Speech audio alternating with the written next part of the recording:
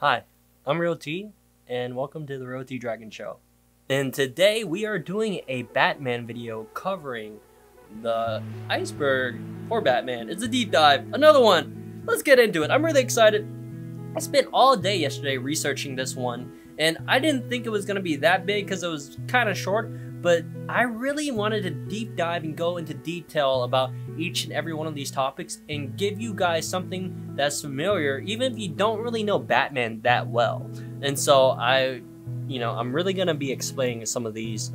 And the whole point of making this video anyway for me is I wanted to make something that you could talk about at a party. You know, you'd be like, hey, I know some Batman facts. Yo, I just watched this YouTube video. Did you know that Batman had a illegal Filipino movie that came out, and Batman was basically a gangster, but because it was like not done legally, copyrighted, these movies are lost. They were made in the 1960s. Knowing about those facts, maybe you could talk to one of your friends, whether they're into comic books or not, and enlighten them, because the lore of Batman is so rich.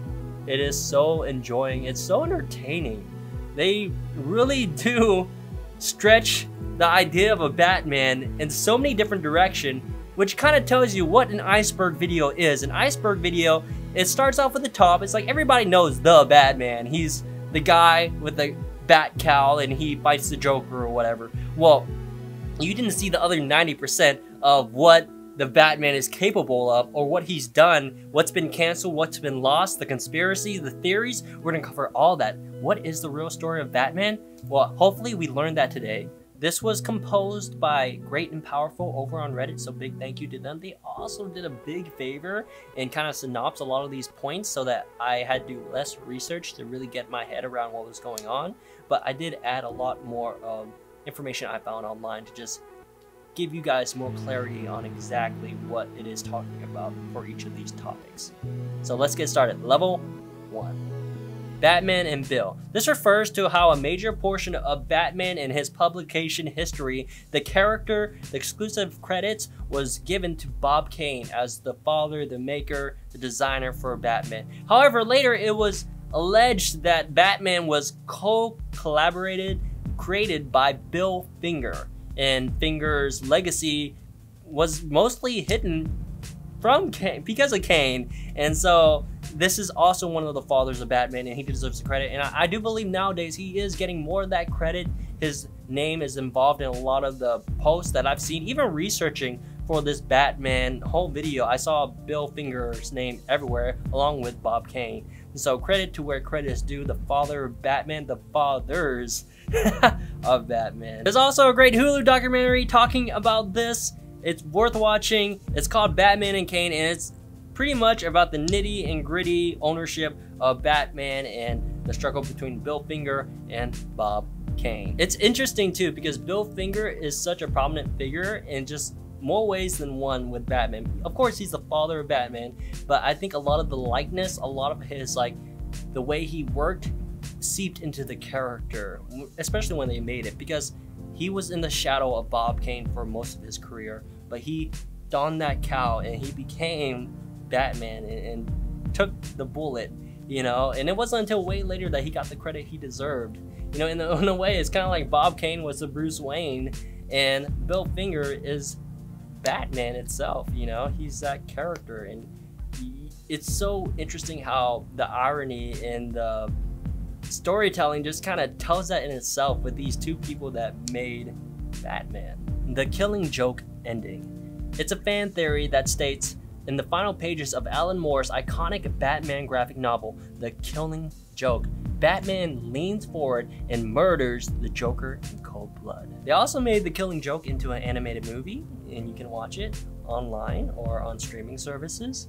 And it's really fun because it's also open-ended. You're not quite sure what happens between Batman and the Joker. They both laugh, but then there's like a silence, and it's just eerie. And it's definitely that's like the point of it all. Like, does Batman betray his moral code of not killing people, keeping justice right, and sending him back to jail when he was just in jail? And man, the story, spoiler alert by the way, this entire video, there's gonna be so many spoilers, so this is your warning. diving deeper, this is how messed up the Joker is in this movie, which kind of leads to like the whole point of this is whether Batman kills Joker or not. Not only does Joker escape from just being in prison, but he takes Professor Gordon's like daughter, who is in a relationship with Batman or something like that, and he mentally and physically like just abuses her to where she can't walk anymore. It's terrible. And then he mentally like scars Gordon basically, and Batman has to see all this happening right in front of him, and then he gets to see like even innocent bystanders, and the Joker hurt his own lackeys.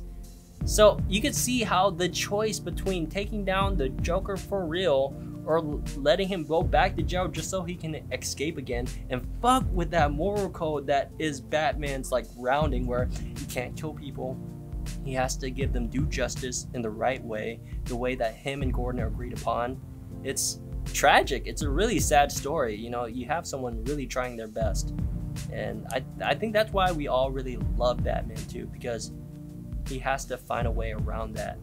But in this story specifically, it kind of stretches to the reality of what could happen and how damaging these things can have. And in the comic book, this does have a lasting effect on all the characters and their story continuing on.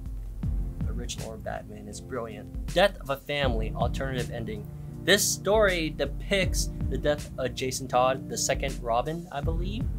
And this is really interesting because during the comic release, they let the fans have the power on whether this character lived or died via a call and vote.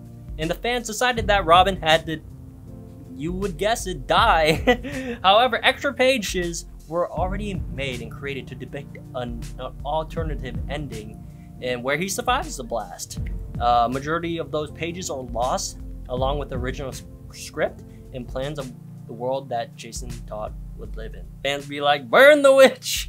So, you know, sometimes you really have a lot of hope for like, oh man, these guys are gonna like love this character and not be mad and upset and like let him survive. But sometimes what the creator makes is not good enough, and they're like, dude, yo, just kill the guy. It reminds me of Dragon Ball Z, really, when Goku is like living his full life, but then he dies and Gohan tries to take over, but then the fan reaction was so severe they had to bring Goku back, and now we already know Goku is in the main line of all of the series and Gohan kind of took a back seat.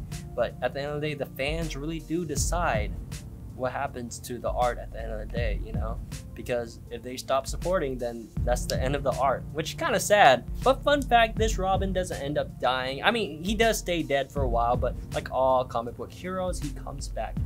And this is because he takes his senzu bean, aka Ra's al Ghul, puts him in the Lazarus pit and brings him back to life, where he later becomes Red Hood.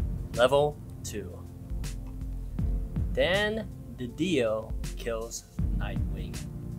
It's no secret that the former editor of DC had a disliking for legacy characters, particularly Dick Grayson and Wally West. Thus, DiDio spent most of his career at DC looking for ways to get rid of Nightwing. The most famous of these attempts was when DiDio tried to kill Nightwing in the climax of the book Infinity Crisis. This plan, however, never came to fruition. How much of said death was scripted and drawn is unknown. Any material created regarding the said plot point remains lost, and DiDio's grudge against the character is an irrelevant anecdote to the history of Batman behind the scenes. Why is the question here? Why does Dan DiDio not like Nightwing? By the way, if I'm pronouncing his name wrong, I am so sorry. You are a professional in the industry. I'm just a little plebeian, so don't hate on me too, man. If you don't like Nightwing, you probably wouldn't like me.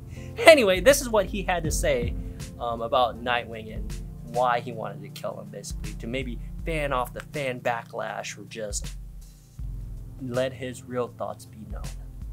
For me, with Dick Grayson, the issue wasn't about the fact that I didn't like the character. In fact, when I said we should kill Dick Grayson, it was purely story-driven. We were in the middle of Infinite Crisis. The driving point of Infinite Crisis is the fracturing of Superman, Batman, and Wonder Woman. and their inability to work together fractures the impact of the other heroes. I needed a defining moment that would bring these three together after all the troubles, something that they can unite over, a death of one of the characters that touched them all in a way that was going to be perfect. To do that, Dick Grayson was that character. I felt he was the character that everybody had such a great affinity and love for, by putting him in the role that if he died, he would bring Superman and Batman together again and unite our heroes against the great threat. I think that's a noble death. And I think that's something that had value. Some type of deaths happen on Crisis on Infinite Earths. You want to have that level of importance. So there you have it. I get it. It makes sense. You know, Dick Grayson could be that perfect character that could die and unite Batman and Superman. But you know who also is a great character? Lois Lane, Martha. Have you seen Justice League? To explain the reference and the joke I'm making, by the way, this is about the new Justice League movie by Zack Snyder. And then there's the Joss Whedon cut, kind of showing them in a future where everything is wrong. Basically, Lois Lane was the humanizing factor of Superman in this cinematic universe. And when she died, she was the connection between Superman and Batman and everything good. Superman went rogue and destroyed everything. And now Batman is teaming up with Joker and other characters to just save the day. But they say that's the bad ending. And there could be a good ending where Lois Lane doesn't die and they all stay united. So it hits a little close to home. But this is comic book. This kind of thing happens all the time. I love the storytelling. Yo, have you seen Zack Snyder's new Justice League remake? It's so good. Frederick Wortham claims. Wortham is a psychologist responsible for the book Seduction of the Innocent. In this book, the author condemned comic books for their alleged negative impact on Americans' youth. One of the claims is that Batman and Robin shared a relationship filled with homosexual innuendos or undertones. This led to the creation of Batwoman, Batgirl, and the idea of Bat Family. This is another relevant anecdote to Batman's publication history. Yo, Mr. W is straight up just like throwing a little false flag over here, trying to make DC go crazy, which it worked. It's kind of crazy that this one guy made this book redlighting what's happening in the comic books, and DC went crazy and we're like, all right, we got to make this whole roster of heroes so people know what's in the know, and leading to the Bat Family. And so let's get into that 101 time. Who and what is the Bat Family? So the Bat Family, it's basically whoever helps Batman. It changes from like the golden age of comics, silver age, all the different eras of comic books to right now. It has changed and people have come and gone, people have died, people have stayed, people have been revived. But here are the basic anatomy of what makes up the Bat Family. Bruce Wayne, aka Batman, this guy, childhood trauma due to the death of his parents, led him to a Batcave where he was inspired to become the Batman. Tim Drake, aka Red Robin, not the restaurant by the way, this is completely unrelated. He is the third iteration of Robin. He's more reserved than Jason Todd, who was another Robin who died. Tim also died, but that was in a completely different circumstance. But you know, no one stays dead in the comic universe. We've hit that so many times already in this video. Tim actually works vigorously hard to train to become Robin, though. He didn't have the natural talent that Dick Grayson did. And so he had to work hard for it, and that's what makes him different. Yeah, in fact, it says here, recently in the DC Rebirth timeline, Tim took down a wave of drones, but unfortunately, right after that, the Red Robin, aka Tim Drake, died in the next wave of drones, which sucks. Dang, that's like realistic. You know, you're fighting thousands of or hundreds of drones in the air, you know, and you're just a human without super meta human powers. Sucks to suck. Kathy Kane, aka Batwoman, who, yes, that means we're going all the way back to the Seduction of Innocence, right? She's one of the characters that was created for that. Anyway, the League of Assassins took her out, so she is no longer alive. Well, she is in some universes, or is she? Anyway, moment of silence. Next you have Jason Todd, a Robin who was captured by Joker and died. Moment of silence. Catwoman, moment of silence. Alfred, moment of oh my god, I'm so sorry, man. Dick Grayson, Nightwing. Helen Bertinelli, aka the Huntress. Stephanie Brown, known as Robin, but not, she's a girl, Robin, you know. All who have faced death during their relationship with the Bad Daddy. Moments of silence. I think the core message of what I'm telling you right now is that just don't work for Batman, because you will most certainly die, at least in one timeline, and that's just no fun. Yeah. And the unfortunate thing is that that's always going to happen. You know why? Let's get real meta with this, okay? Comic book readership needs this. Every time there's a death, every time there's a shout of something crazy happening, readership goes up. So they need that drama, they need that realism, they need that drip of good storytelling. And sometimes it's done tastefully, and sometimes it's done kind of like light-handed, like getting shot out by a bunch of droids. Moment of silence, Tim Drake. So there you have it. You know, a bang for a buck. Batwoman's canceled marriage. Another anecdote that combines editorial drama with lost media. In the early years of the New 52, the creative team responsible for Batwoman's book was planning to hold a wedding for her character, Kate Kane, and Maggie Sawyer. The editors at DC canceled their plans due to the unspoken rule at the time that heroes couldn't get married. This led to a controversy where DC editors were accused of homophobia. The creative teams of Batwoman abandoned the book, cutting their plans in half. Whatever they had in mind for the character is now lost. So I guess there's this underlying rule that characters can't get married in the DC universe, especially for this New 52 universe. Fair enough. I think, you know, the editors should know that. Yeah, it's hard to have an opinion on this one.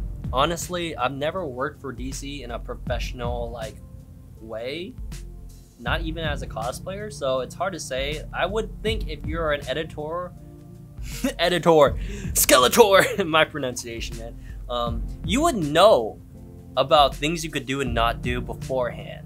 And so I think they were maybe pushing it. I don't know. I don't think having a relationship in that way is bad, but you know, if we go back to the seduction of innocence, it happened already. This has happened before, so maybe DC ain't about it? I don't think so though. I think the marriage line is probably really important. They can't get married because that changes the core of the character, unless you're the Flash and you want to get married to Iris West and then lie about little nuances about your relationship and who you're fighting, what you're doing every season over and over. Oh wait, this is the CW. Let me just stop talking. I know you guys don't want to hear about that one. Woo! The CW universe. Okay, so I get on tangents sometimes, and it's jokes that only I kind of get, or people who watch it kind of get. But just to inform you guys, the CW is a channel, right? And they have made so many DC off-brand TV series. Basically, Arrow, The Legends of Tomorrow, DC, Supergirl, The Flash. They've done all these series, and they kind of intertwine and like meet each other and collaborate. Like the Arrow will meet the Flash, and Supergirl will meet the Flash, and the Flash will meet the Arrow. And like they'll all come together. All the side superheroes have their own story, which is basically DC Legends of Tomorrow. It has a lot of the villains and heroes from all these shows come together, and it's basically a big like TV multiverse of actors and characters. It's really fun, but it can't hide from the teen drama that is keeping a secret from people who are part of your team, even though you've gone over this issue that you guys shouldn't keep secrets to each other because you guys are teammates. You don't lie 101, but every season it's like there's another lie that creates fake drama and fills in 20 minutes of this 40-minute episode runtime. And it's just the way TV works. I get it, I totally get it, but I would think once you married this Iris West girl, which is basically the Flash love interest, if you didn't know, it would all work out.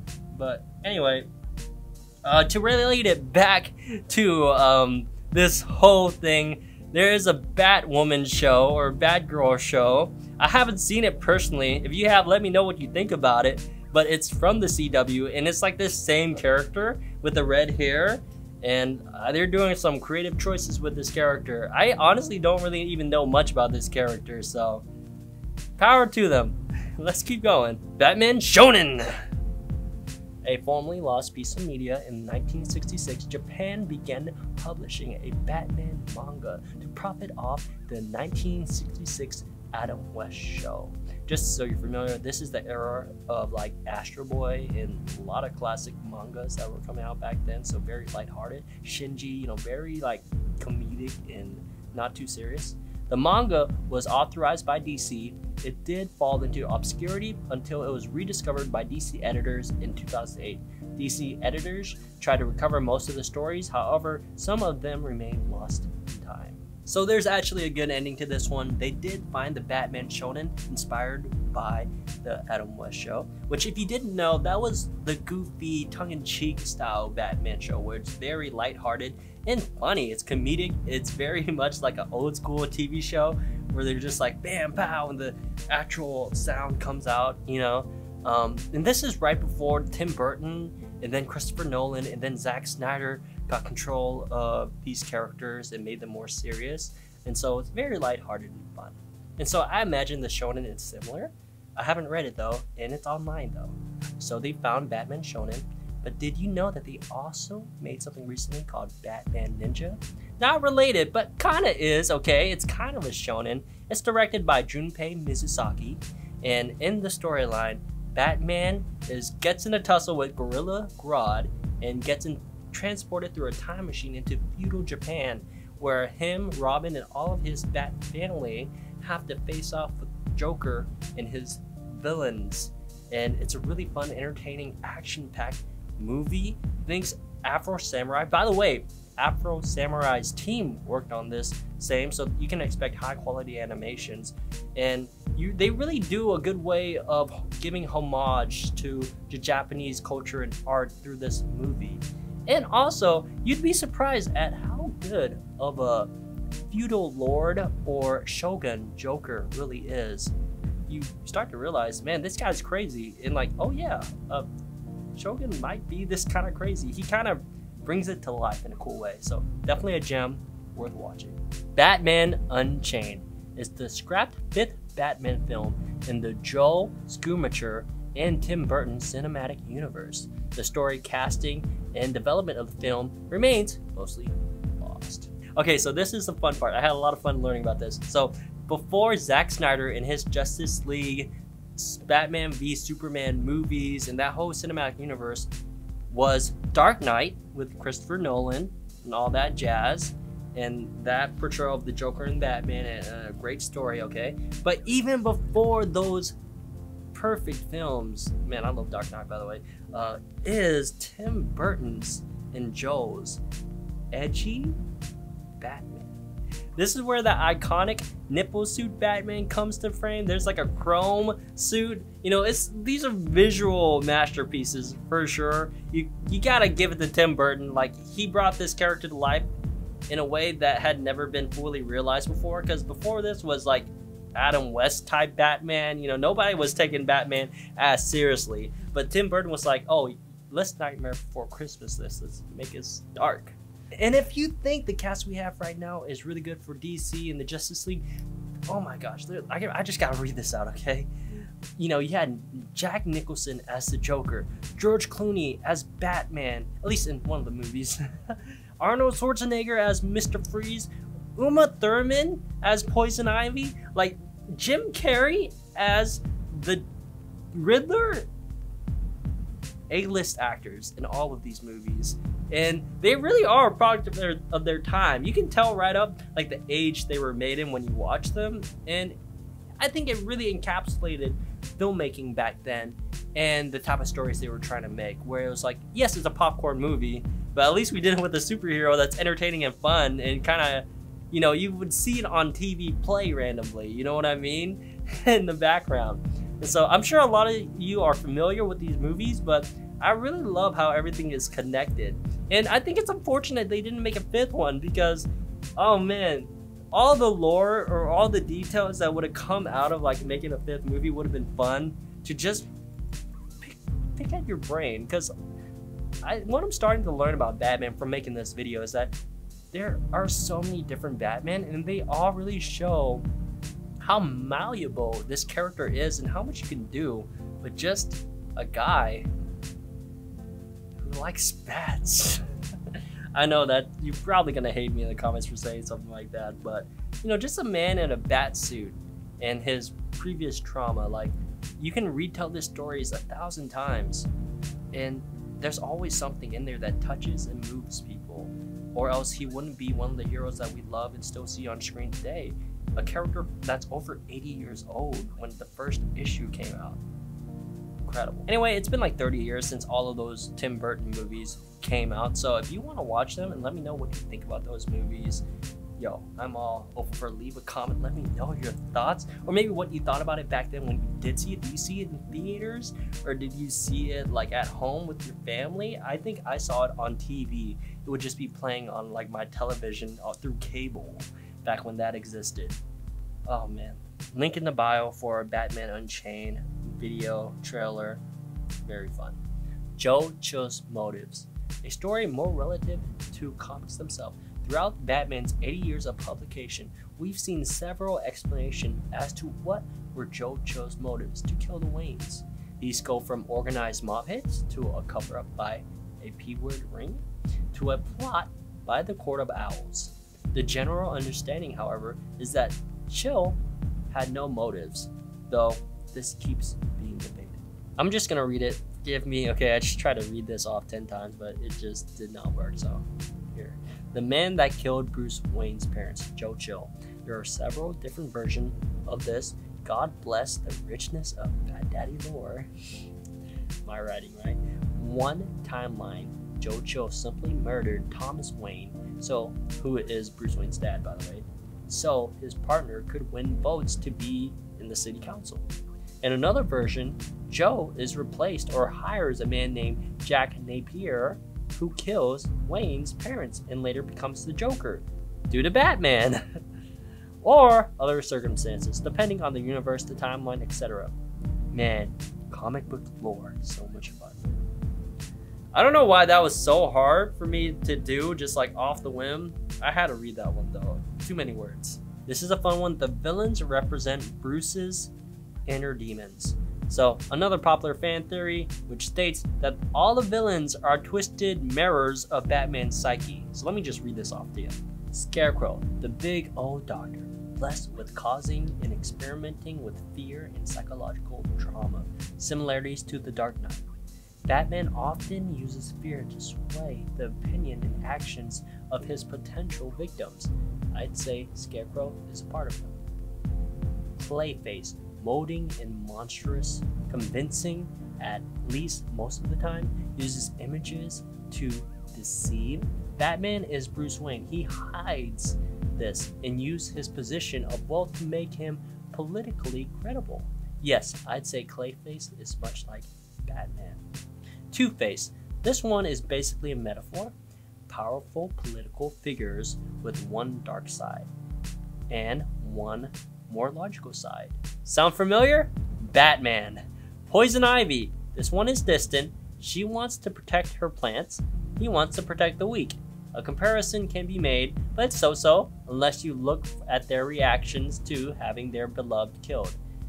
Ivy flips when a plant dies. Batman flips when a person that he cares for dies, especially when it's someone close to him. Harley Quinn. Fun-loving, generally just a nuisance, possibly represents a part of Bruce that doesn't quite like authority. After all, he doesn't sometimes have an easy relationship with people who try to control him. The Joker. This one is the deepest and scariest. He represents two things, in fact. One side of Bruce's inner demon clawing, trying to get him to kill the villains. Insanity is both Joker and Batman, as they repeat the same actions over and over. Joker wants to break Batman. Batman keeps thinking the justice system will sort these super criminals out. This is the definition of insanity, repeating the same act and expecting a change. But Joker can also do something else. Bruce's tendency as a billionaire playboy to try and laugh and smile his way through his problems, his parents being the main one. Oof. Hello guys, I'm back. This is round 2, level 3. Let's jump right into it. Jason Todd and AIDS. A story regarding DC editorial, the bulk of it stating that during the early 80s, DC wanted to write a story that focused on the AIDS epidemic.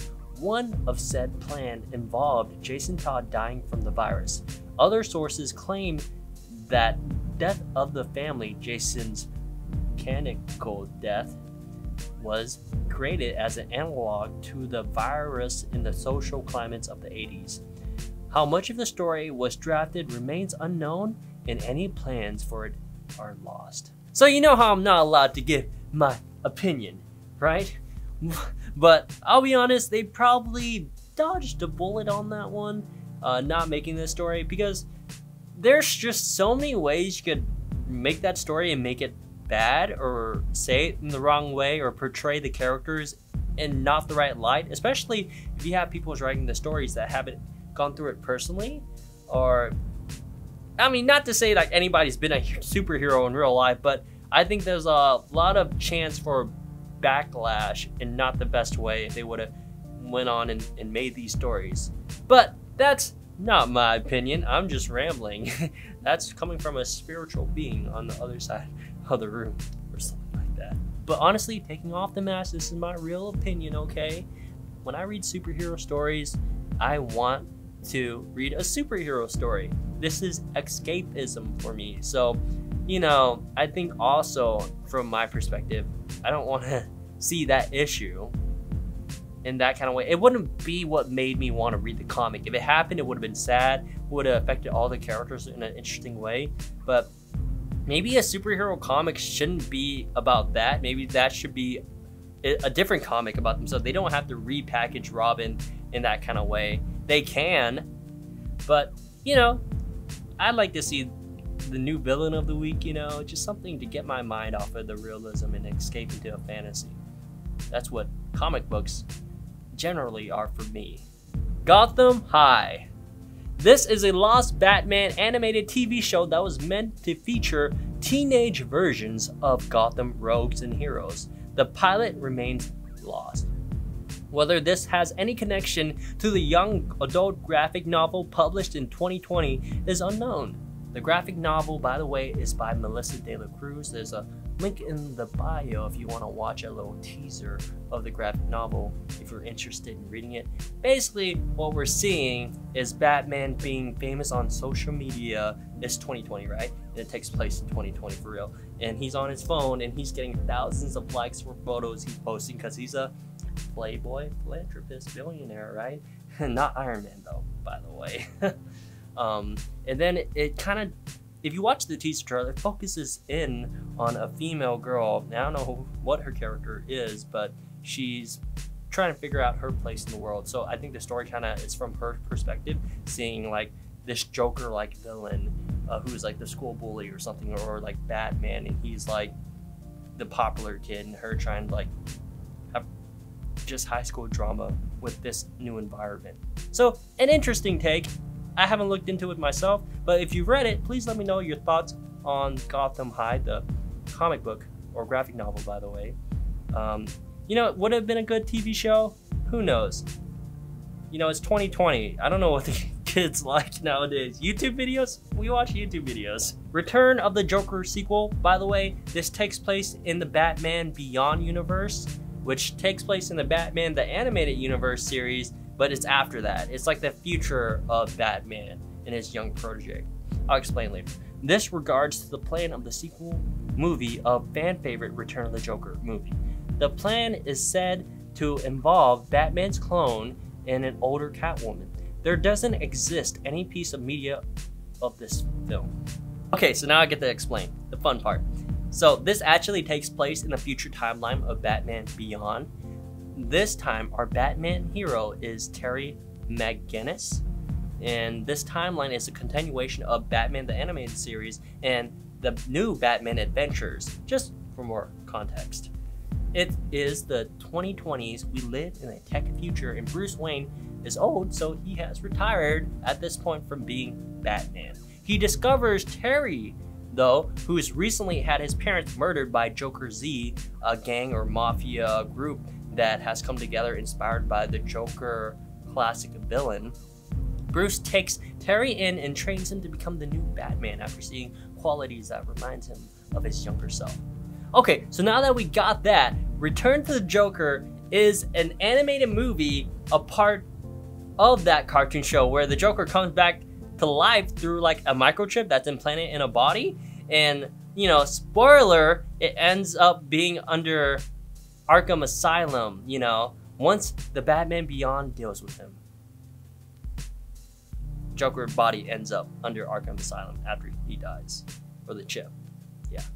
And so that brings us to now. The movie that would have came out was the sequel to that Joker Z movie with the Joker, fan favorite. If you were from the 90s, you probably remember this, or early mid 2000s, you probably remember Batman Beyond. I loved it as a kid. My personal thoughts is I always wanted that suit, man. That Batman Beyond suit is so clean. I would have loved to see the animated movie if they did come out with it. I have a link in the bio, by the way, if you want to see a little teaser of like a scene from the movie that it's just good popcorn, you know what I mean? Classic animation. Alex Ross Batboy. A scrapped Batman graphic novel that was meant to be written and drawn by Alex Ross. The project was canceled and only a couple of sketches and a simple premise exist. Who is Alex Ross? By the way, if you didn't know, you should. He's a prolific comic book writer, artist, but has also worked in other professional mediums like M. Night Shyamalan Unbreakable, Spider-Man 1, Spider-Man 2, DVD, which I actually talked about in my last video where I did a deep dive iceberg on Spider-Man, where Alex Ross is talked about for him doing iconic classic posters and media pieces for Spider-Man as well. You know, everything Raimi's film. His art is iconic. He's done many DC and Marvel miniseries.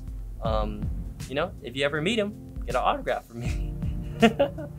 For yourself. Not for me, but just like, you know, you should get an autograph. He's a very talented artist. Batman is in Arkham.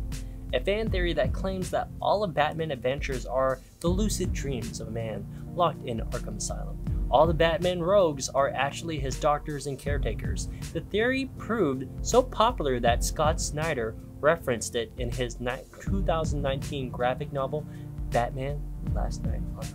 This is a fun fan theory, and it's similar to what we talked about earlier in the video when we talked about the different villains that correlate with Batman and his psyche, and they were like the mirror of each other, but this time it's actually the metaverse of if Batman was in Arkham Asylum. How the story goes is after grieving and being depressed over his parents' death, Alfred couldn't control this wild, chaotic, depressed Bruce Wayne, so he sent him to the Arkham Asylum, where he became even wilder, more crazy, mentally unstable.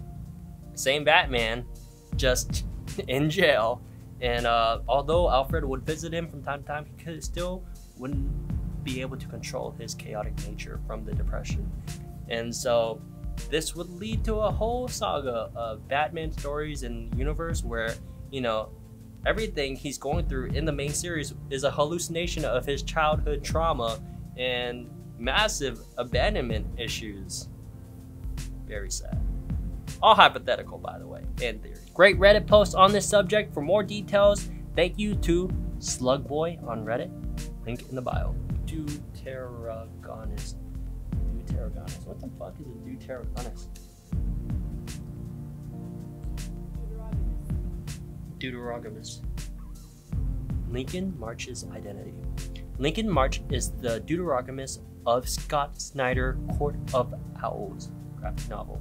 This book sets up a mystery regarding March's parentage and implied that he could be Bruce Wayne's biological brother. However, this has never been confirmed and remains an ongoing mystery. So to break it down, let me read it straight to you. Lincoln March is the alias used by a mayoral candidate in Gotham City who believes himself to be the younger brother of Bruce Wayne, Thomas Wayne Jr. To be honest, the owl suit is sick. Besides the killing and the violent nature, they would have been a great brother team up duo. This is where you're at a party and someone's saying like, hey, do you know Batman has a brother? No. And then you'd be like, well, yeah, he does. And he's like an owl. And they'll be like, okay. Yeah, it's unofficial though. Like, he could be, but maybe he's not. It's kind of hypothetical. Cool. Costume's so cool. It's like, shit. Okay, go away. I don't know why I did that bit. I wrote it. Oh god, I'm stupid. I wrote a silly bit. I thought it'd be funny. These random facts are great conversation starter at any party, probably. I don't know. I'm gonna use it for sure. Hey, you wanna talk about Batman? And we have made it to level 4. BTAS Sandman episode. Batman, the animated series, has several unproduced, grabbed, and lost episodes. The most famous of which is Paul Dini's story where Batman has a near-death experience and meets death and dream. Okay, so I've actually found a bit of that comic while doing research, and basically what happens is Batman is facing off with Scarecrow, Clayface, Killer Croc, and he's getting beat up madly. And so to escape, Batman jumps off the building and shoots his bat claw into some question mark area, and he basically is dangling, and he fades off to what could be death, where he meets Dream and Death, and they talk about his existence in the metaverse and what is his purpose as a hero and what is life and what is the psychology of it. Even it's so meta because it kind of shows comic book readers reading his story as Batman and how him being a hero has influenced people in the comic book, but also us as readers, which is super meta. And he gets to choose, Batman gets to choose whether to live or to die, and of course he chooses life. And the next scene you see is Robin in a bat wing, picking up the dangling, almost dead Batman. There's a Reddit post on it by Bara Batman, link in the bio for more details. Batman Dracula, 1964. Could be a musical, but it's not. In fact, it's a lost film written and directed by famed American artist and creator of pop art movement, Andy Warhol. The film was created without authorization from DC Comics, thus Warhol never released it, and remains lost to this day. Only its cast and some scenes are available on the internet. Some of this lost media stuff is so interesting for Batman. I've never really made the connection to Batman and vampires, and it kind of doesn't make sense, but don't it kind of make sense though? It kind of feels right, but it just kind of feels wrong at the same time. Batman and vampire, but he's a bat, so it makes sense. I've never made that connection. I think that is so funny. Anyway, this has happened before though. In fact, there's an animated movie of Batman versus Dracula, and it came out as a DC series. Oh, and also Batman has fought vampire-like beings in Elseworlds where there were vampire bat-like beings. So, but this specifically is about Andy Warhol and probably a more artistic Batman Dracula film. Would have been very pop movement and iconic, like what you heard earlier. I'm sure it's good. I have a clip down here in the bio if you want to watch it. Just look at that link and you can see what Andy Warhol kind of had envisioned for this movie if it would have came out. Oh, Batman v Godzilla. It's like Batman versus Kong, Batman versus Ghidorah, Batman versus Mothra. Man, they're...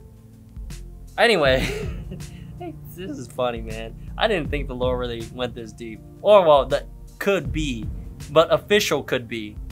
You know what I'm talking about, right? So anyway, this is a scrapped Batman movie, Batman v Godzilla, from the 1960s. Evidence from this film regarding dates, production notes, and cast is buried. Whether this was a legitimate film is unknown. But hey, man, here's some fan art. It's a cool scene. Imagine just this scene of Batman flying in the sky, and you pan up and you see a Godzilla in the background. and it's gonna be like, oh no, it's Godzilla! And then you're like, Bat Daddy, save me! Man, maybe one day I would watch that. I'll be honest, I would pay money right now to watch Batman beat Godzilla. And no, it can't be fan-made, it's gotta be official, okay? And it's gotta be in some alternate multiverse timeline that the Flash is like, yo, Batman from Justice League, check this out. And bam, it's like shows Batman and Godzilla for just a moment. That would be so funny. Alfred is Batman's father. This theory comes from Grant Morrison, Batman, rest in peace. In it, a criminal organization plots to take down Batman by creating a conspiracy theory around the Waynes. The theory claims that the Waynes were degenerate drug addicts and that Martha Wayne had an affair with Alfred. This affair led to the birth of Bruce Wayne. The theory is disproven within the story, however, some claim that it could have been real. I wanted to dive deeper, so of course I used the most reputable website there is online where you can get your sources and everything, Wikipedia, and it said this about Alfred. Alfred is left emotionally shattered, commenting more than once that even if his biological fatherhood is a fabrication, in a deeper sense, he actually was Bruce Wayne's father, having watched over him for years and feeling he failed him in the last moments. Here's something to think about. Here's a good one. Thomas Wayne is Bane's father. Similar to the previous point, in a 90s storyline, had Bane suspected that Thomas Wayne was his father. This, however, was disproven in the story again. But, you know, who knows, right? Maybe in one universe. Anyway, Batman Fandom Wiki this time says this about it. Thomas Wayne was once suspected to be father of Bane, a man who would one day break his son.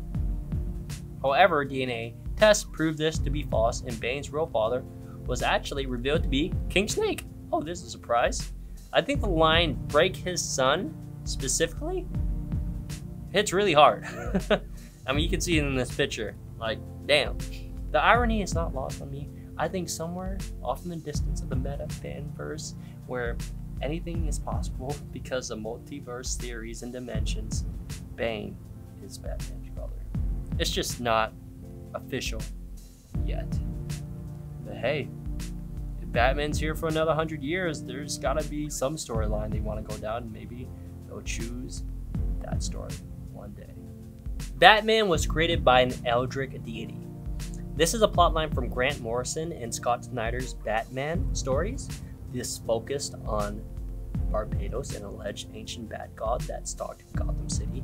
Morrison's Batman is revealed to have been the original Barbados. However, Snyder later on proved that Barbados was actually real and was the one who sent a bat to break Bruce Wayne's window that night he decided to become Batman. Ooh. H.P. Lovecraft meets Batman. I mean, that's enough, really. I mean, there's a lot to unpack if you really want to dive deep into this one. It kind of deserves its own video, to be honest. And so if you'd like to see that, let me know. Maybe I'll make something. But let's continue to the next one. Level 5. We made it! Yes! Man, I've been filming this all day. This is taking a lot of work to make. I hope you guys are supporting, like, comment, sub, all that stuff. You guys are awesome. The Waynes are cursed. Another plot point from Morrison's Batman. In it, it stated that the Waynes were cursed during the 1600s. This would explain all the misfortunes that have occurred to the family ever since. Now, this is an interesting one. Looking further into it, I discovered that Gotham in itself had a lot of cryptic backstory to it. For example, in the 1800s, there were demon worshippers in the city of Gotham, and Gotham itself was made on top of a makeshift asylum, and like there's this thing called a city god and Dr. Gotham itself, and you know, there's just a lot of rich history in the Batman lore to explore about this, and it's undeniable if you really think about it. Like, is, you know, the Waynes cursed, or the Batman family? And I think in a way, yes. It's kind of, there's no other way around it. They're at least a little bit more cursed than your average hero, because, like, let's be honest, all the Batman family have died and come back to life, and it's funny, but like, you know, it's drama at the end of the day. They have to write good stories, but I think it's worth exploring if you're interested. The history of Gotham and just the Wayne's family in general. It's been detailed throughout the decades that the issues have been coming out canonically from DC in little bite-sized bits. So it's worth a deep dive in itself. Maybe I'll do one day. Either way, let's move on to the next one. Flying Black Batman by Ho Yat Kwan is an obscure 1962 Chinese manhwa inspired by Bob Kane's Batman. Some sites go as far as calling it a ripoff. Yeah, maybe. Just like my Spider-Man video that I did a deep dive on Iceberg, you can watch that, it's on the channel. This Batman also has parody copies, fake ripoffs, etc. But to leave this topic on a lighter note, there is an official release called Batman Hong Kong. It came out in China and America in 2003. Batman goes to Hong Kong after strange videos of, you know, viral chain data is sent to him of people being, I think, tortured. And so he goes to Hong Kong and teams up with tdragon, and they take down the criminals to save the day. The art is done by manga artist Tony Wong, and the story is by Doug Moench. It's pretty solid. Unauthorized Cinematic Universe. From 1965 to 1992, the Philippines produced a total of 8 Batman films. These were unauthorized and had a more comedic take on the character. Their plots involved Batman fighting Dracula, teaming up with James Bond, going to hell, and fighting the devil, as well as Batwoman and Robin film trilogy involving 8-year-old and his mom fighting the Queen of Vampires, and the Joker's son. The majority of these films remain lost, and only a few posters, scenes, images, and plot details remain. Truly bizarre, okay? The legality and everything. In fact, there's a clip in the bio if you want to watch of this Philippine Batman. It's definitely interesting. I wish I could find more on it, but I really couldn't. But let me get real with you for a second. Batman, the first comic release, March 30th, 1939, which makes Batman right now 81 years old. And he is not a public domain character. I don't think he ever will be. That's why they keep making more Batman movies, so he's owned by the studios. But just imagine all the cool creations that could come out. For example, this Filipino thing, if they would just let him be public domain and all the fan theories could be made about it. I mean, that being said, plenty of fan films do come out and they get a lot of support by just people who love Batman. But like I said earlier, that's not my opinion.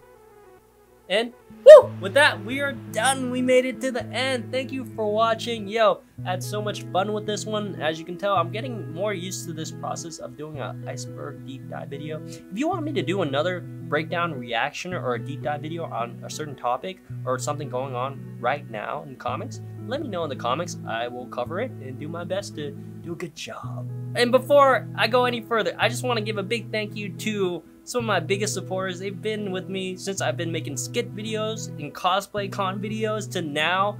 Yo, prep for it. I love you, man. Charles Stills, you're amazing. Gabriel Arcero, thank you guys so much. You guys, you know, it's like I make a video and I know you guys are already there in the comments rooting for me and just supporting, and I appreciate it so much. So you guys have a great day. You know, yo, use these as talking points when you talk to your friends. Let me know how it goes. I don't know. I was hanging out with my girlfriend the other day and I was like, yo, did you know Batman had like lost media for a Filipino series? And there was like 8 movies and, you know, they fought the devil and stuff. And she was like, oh, that's so interesting. And like, let's look for the lost footage, you know, and here's YouTube clips. And so that's why I made this video. Really, I wanted it to be easier for me to talk to people about Batman. Kind of why I made the Spider-Man deep dive too. I wanted to make it easier to like talk to someone about why I love Batman or Spider-Man and be able to go like a little bit deeper in it versus before. And dang, man, making one of these videos is so educational just for myself. And I'm learning how to, you know, pronunciate and talk better in front of camera. It's very nice, very nice. Yeah, you guys are great. if you guys know of this, I wanted my next video to be about Invincible and do a deep dive iceberg on that.